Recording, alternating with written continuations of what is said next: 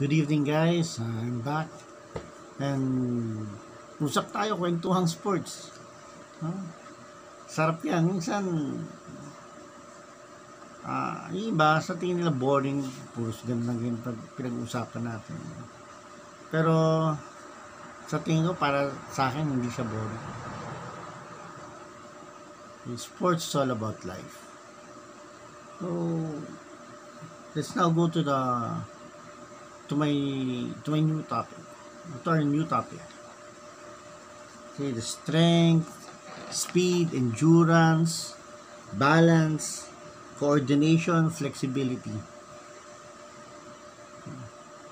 Pag yun kasi yung speed, balance, coordination, flexibility,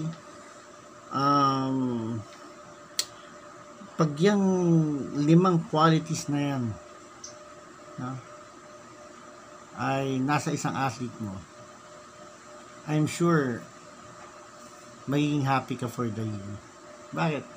Mapapapunta ka sa palarong pambansa, malakas ang athlete mo may strength, may speed, may strength, kompleto ka kumbaga sa Ricardos ng tinola, talagang suwabe, tama ba J-Pops? Ang sarap ng tinola, di ba, pagka kompleto ang Ricardos. So, ang kailangan natin din sa pagtuturo ng sports, dapat makumpleto mo yung speed, stamina, yung endurance, di ba? So, yung strength, balance, importante po yan sa isang atleta. When we talk about strength, ano masasabi natin doon? Sa strength, di ba, pag nakakabuhat ng mabigat, more than his weight, that's strength. Yung strength, yung lakas. Pag nag-wrestling kami ni Sir Bartolome, mention ko si Brother Bart, na kalaro ko na wrestling, napakagaling po na coach yan ni Brother Bart. Okay.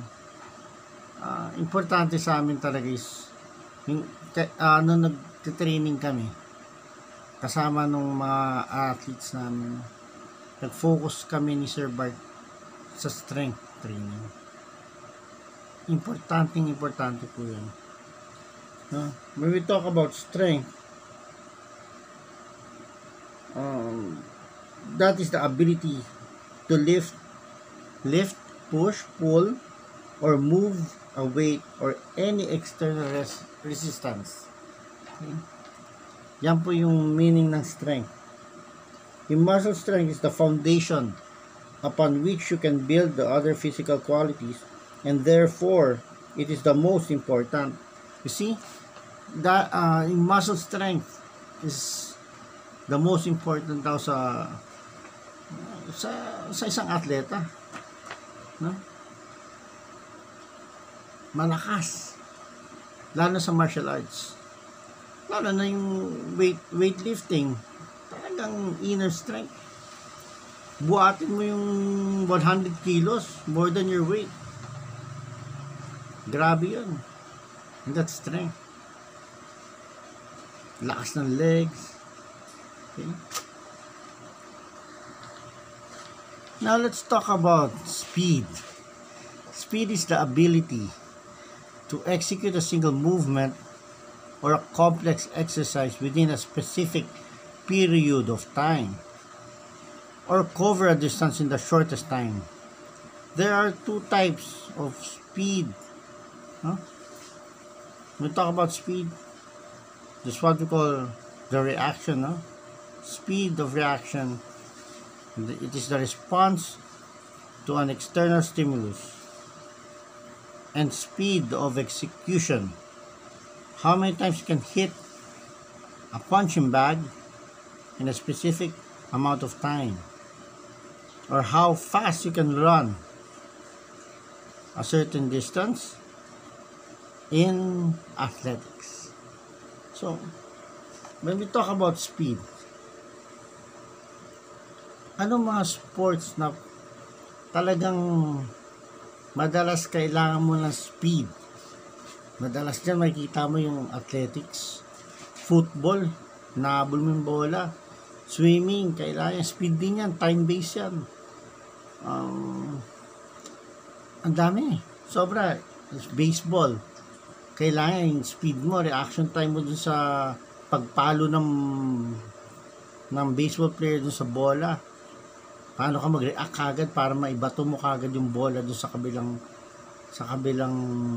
side, no, ng catcher, or sa base 1, sa base 2, mabilis na pagbato, no, ng isang pitcher. Isa pa yan,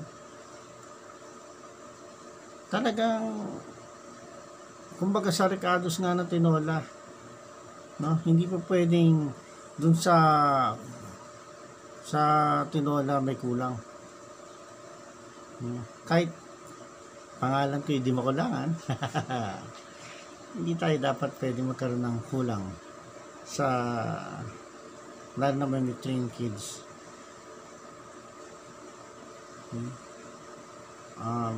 Sa speed nung pag sumisipa yung mga players, sumusuntok, talagang importante doon sa martial arts and speed. Footwork, speed din yan. Basketball, para makalusot ka sa kalaban, medyo magaling ka mag-dribble, tapos mabilis yung footwork mo para makashoot ka ng bola. Kahit ano tangkad ng player, kaya mo lusutan, no? Speed of execution is based on strength. So pag wala ring strength, mahina core mo, hindi ka makakatakbo na mabilis, no? Hindi ka makaka-execute ng speed. Okay? So isa sa mga importante ang speed. Now we go to endurance. Endurance, when we hear endurance, no, the word endurance, anong masasabi natin? Ano nasa isipan natin? Yun ba yung endurance capsule for men? Pampatatag? Okay? Or is it the ability to sustain an activity for a long period of time? Kailangan ba natin ng mga kapsula or capsule para lang mapalakas ang katawan natin sa laban, sa sports? I think yung mga gulay, yung tamang nutrition, tamang food, no? Huwag yung masyadong oily, yan importante. Makakatulong din siya kasi pag sobrang oily yung pagkain nyo, minsan hindi nyo papansin, parang nakapanghina, diba? So huwag kayo masyadong mantika, at saka huwag masyadong sobrang alat, at huwag kayo inom na soft drinks. Sigurado manghihina kayo pag kumain kayo ng mga bawal. So ang endurance kasi is, kakasabi ko na kanina, is the ability to sustain an activity for a long period of time. Okay? There are 3 aspects of endurance: the lungs, capacity to take a large amount of oxygen to be passed on the bloodstream; the heart, the ability to pump ample amounts of oxygen. Okay.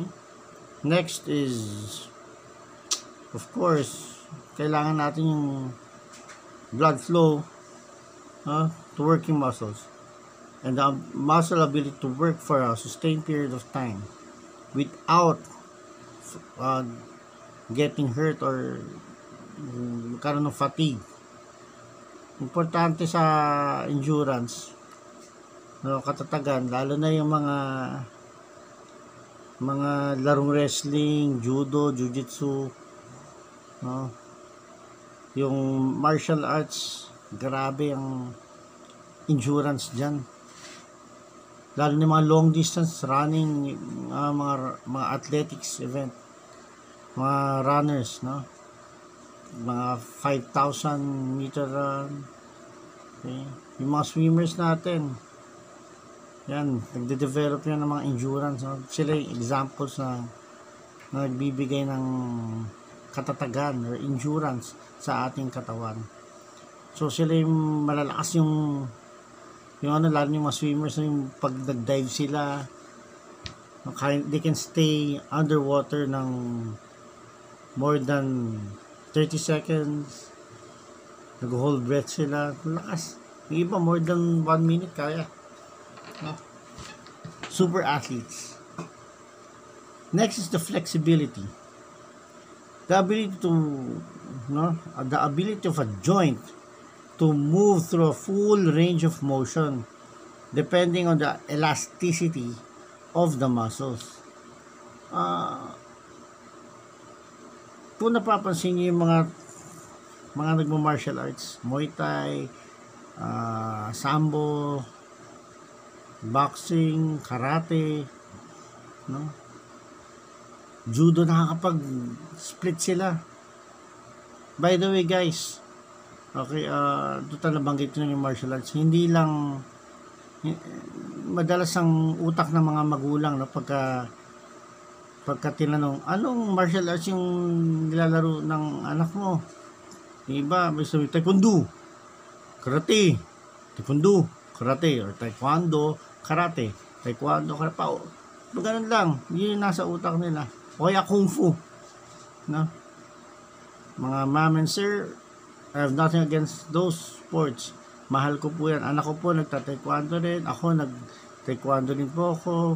Yung pinsan ko po sa Batangas, siya po yung coach ng taekwondo po doon. Grabe po ang flexibility training na tinuturo ng taekwondo.